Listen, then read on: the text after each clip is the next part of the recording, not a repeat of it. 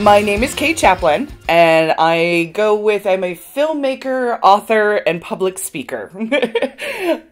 I knew I wanted to get into filmmaking when I was about 10 years old.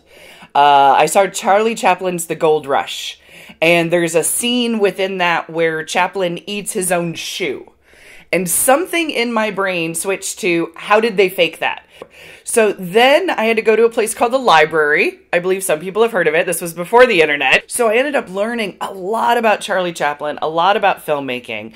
And that's when I wanted to be behind the curtain. I mean, it really fed my soul, and I wanted to know more about how they made movies. So around the age of 10 is right when I really knew I wanted to work in movies in some way or another.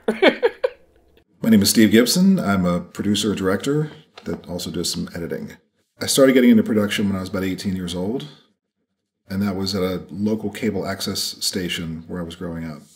And so that's a place where I first started learning about cameras and switchers and lighting and sound. And back then it was big tape machines and AV roll and all this kind of stuff. So I started doing those live shows, city council meetings and fairs and all that. And then started meeting people that were doing weddings and social and activities and stuff. And I started getting hired out as a freelancer, having met people at the station. My name is Renn, and I kind of dabble in a little bit of everything. I was watching a Quentin Tarantino film, and it was Reservoir Dogs, and I was like, I really enjoy the way that this is filmed and written, and I feel like this is something that is not at all like unreachable, like as someone who is an amateur as myself. So that was really like my awakening. I was like, this film I thought was brilliant, and I want to do the same thing. I want to create like beautiful pieces of work, and maybe I haven't gotten to that point yet, but it really opened my eyes that, you know, you could make a living and make some really nice things out of it. Hi, my name's Roland Bingaman, and I'm a director and cinematographer. I was in 5th grade when I kind of realized I wanted to get into filmmaking, not so much as a career, but more as just like a hobby. I found a VHS, really old school, huge camcorder. My brother and sister would just make lots of little home videos, as much as we possibly could, just going through stacks of VHS cassette tapes.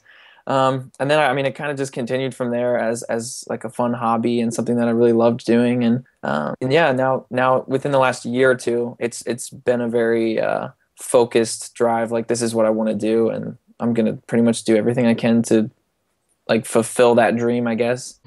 My name is Jessica Paquin. I am a producer at Piston Post Film. I first got into filmmaking about 7.5 years ago, thanks to my new boyfriend, Steve Gibson, and he's an extremely creative person.